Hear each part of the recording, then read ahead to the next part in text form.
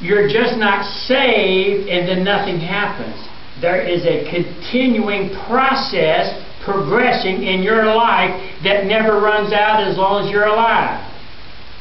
Doesn't mean you love for the first 10 years, the next 25 years you don't, because you can help yourself but to love that person. That's the reason I know that it's a godly love. When I don't want to love that person, I end up doing it. I hate that. It's like with my wife. I'll never do another thing for her. She is so mad I ain't going to talk to her for 2 days. I'm talking to her in 10 minutes. I hate that. I mean, I have never stayed mad at my wife more than how long? The trip over? Man, I was so mad at her when I came to church and the 10 miles we drove. I wasn't going to talk to her the rest of the trip. Okay. Now that you have already purified your soul, love one another. This kind of loving is only active in the soul that has been cleansed and purified. Our soul has been purified and cleansed. That word soul there in that verse means your person, the real you, your whole spiritual being. You are a soul. The way to see the real you. Chapter 1 verse 9, the salvation of your soul. What was saved? Your soul. Chapter 4 verse 19, the whole being, the real person was saved. You have received the ability to love at the time that your soul has been purified. It's a past event. When the readers were cleansed with the continuing result.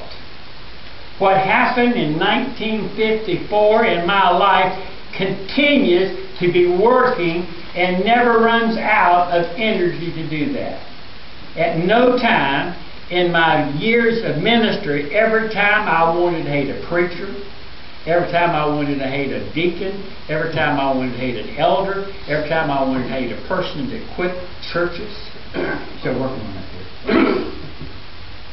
It becomes a command for me to love that person. Doesn't mean I need to go hug him. I ain't going to have It has. Oh, hush. It I hug has. it. Has what? Hug that person and ask myself, what in the hell? Why did I do that for? I don't even like that He person. went up and hugged him and he said, you know, life is too short to waste being angry. And then I came And hugged him. Oh, that's terrible. Shouldn't have never done it. The person I hate the most. What am I doing? It worked on me when I didn't want it to work on me.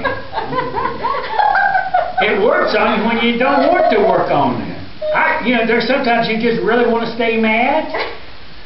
Hello? You know then that it's working. He's still working. Oh, hush. I don't tell. Make me what I ought to be. The past event at salvation, the new birth. Notice verse 23, 1 Peter. I don't think many cult leaders get up and confess their sins to their God. Being born again. Being born again.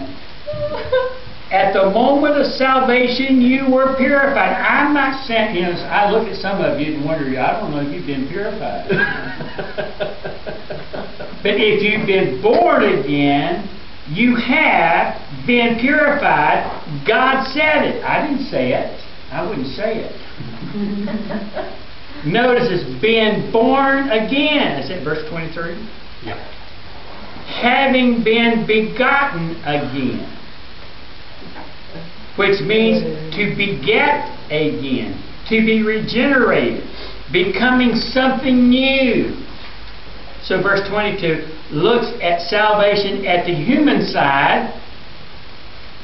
Verse 23 looks back at salvation from the divine side.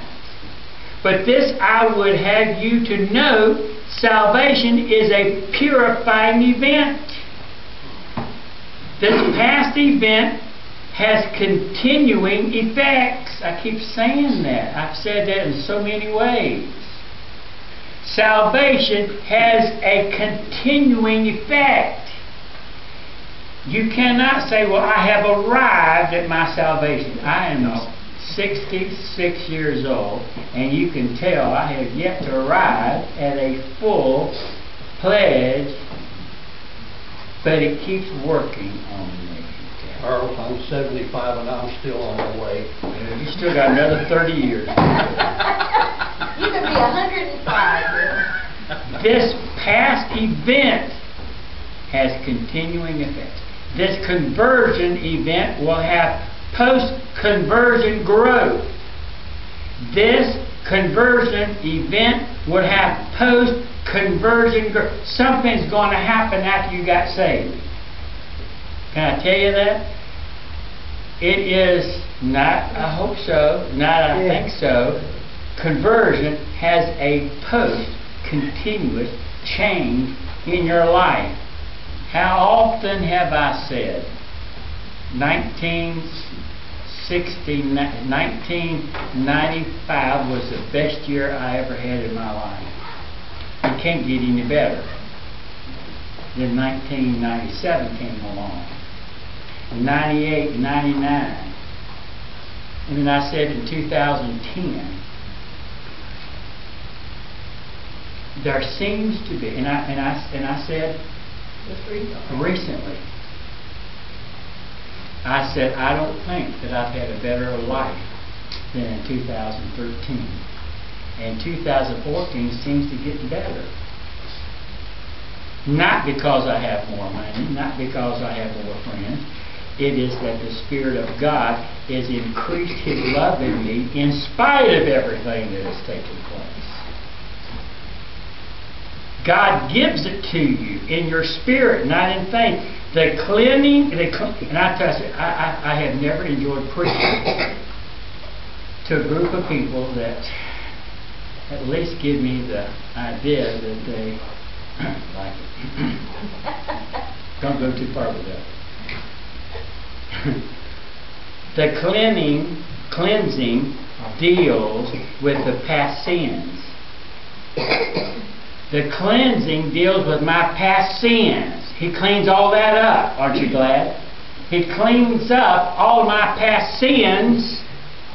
He cleans the past and looks at the future and does the same. If He's cleansed me from past sins, He continues to cleanse me from sins in the future. This cleansing does that. This cleansing deals with past sins, but gives a sense of a new power for the future. Knowing that He's going to forgive me from my past sins gives me hope that He will continue to do it when I fail in the future.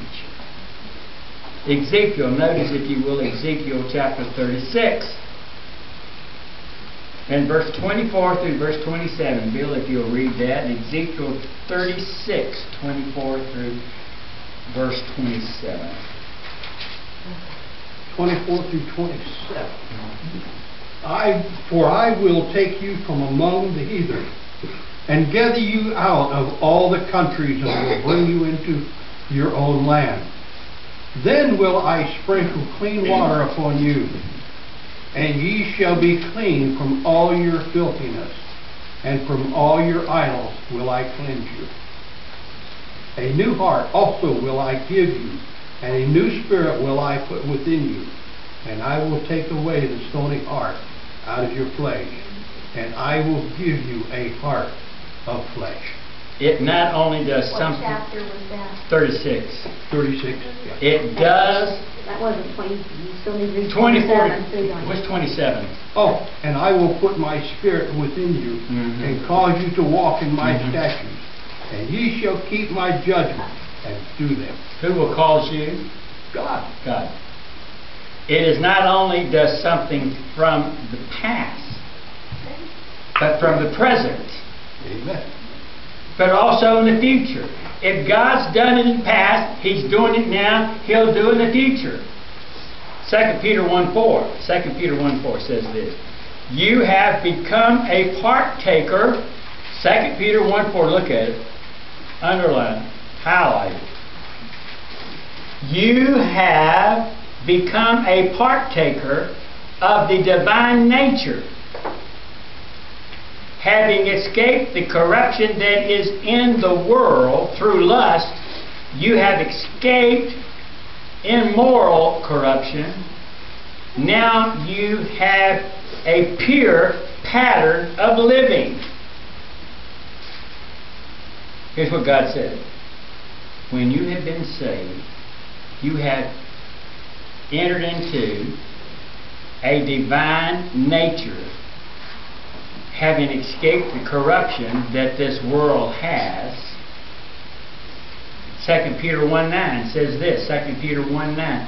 You have been purified